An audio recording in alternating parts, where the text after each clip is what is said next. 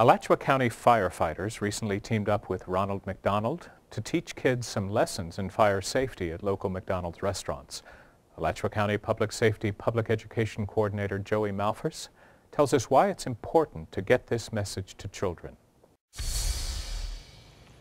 We're at McDonald's tonight trying to get a fire safety message across to the children. Every year we do 3 events with McDonald's where we bring out the fire truck and Ronald and spend a little time educating children about some of the importance of fire safety.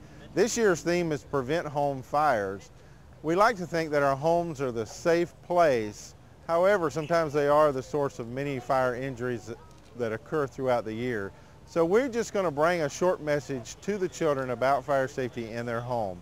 I've got Ronald with me tonight, so we're going to ask him a couple of questions about fire safety.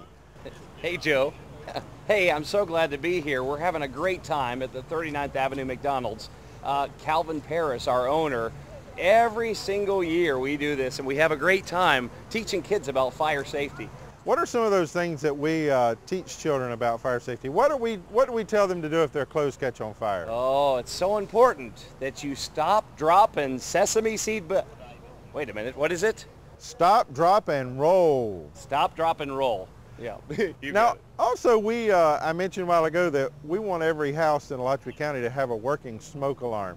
Is that an important thing that people test their smoke alarms? Hey, it certainly is. And I'd say what's even more important is that you make sure those batteries are working. This is true.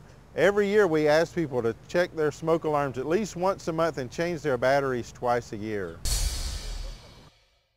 We have Safe Kids of North Central Florida with us, an organization that works out of Shands. And I've got Dr. Willis with me tonight. And one of the latest trends that we've seen is that the #1 reason for admission to the trauma unit at Shands for pediatrics is burn injuries.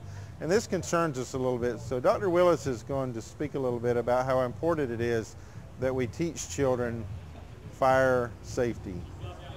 Thank you, Joey. One of the things that we're most concerned with is a lot of these are not fire burns. They're scalds and kitchen burns. So it's really important that we make sure that our children are very aware of how to use anything around a microwave or a stove to make sure that everything is going to be safe for them, especially for our kids that are putting stuff in the microwave like mac and cheese or hot dogs. So we want to make sure that they are very, very careful and that the parents are very clear about what is good for them and what is not.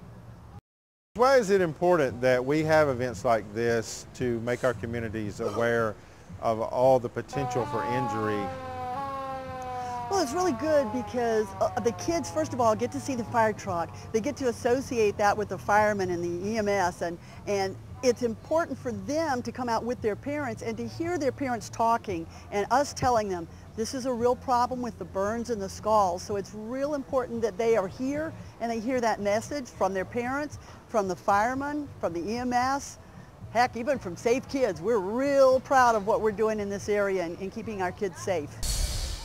Fritz, can you tell me why it's important that children come out to an event like this to be able to see the fire truck and interact with the firefighters?